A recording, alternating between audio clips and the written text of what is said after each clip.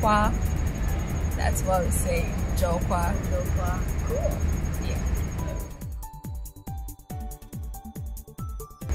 Yeah, I'll be short. I guess I've always been interested in international development and always knew that I wanted to serve other communities and help people who were less fortunate than I and work with people for my job and my career.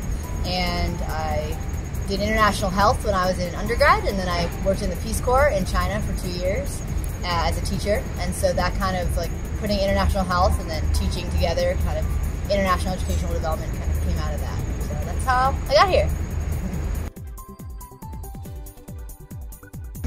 I love the diversity of the cohort members. You get to learn a whole lot from them, way beyond what you read in your textbooks or what you listen to on news. Exactly. You just have this first-hand experience of getting to know more about several cultures.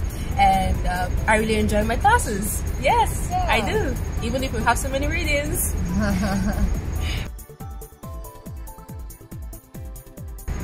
It's called the Theories and Applications of Adolescent Development, because I'm really interested in working with young people in developing regions, areas, spaces. So I really like that class because we're having a lot of cool conversations about what it's like to be young in a changing world.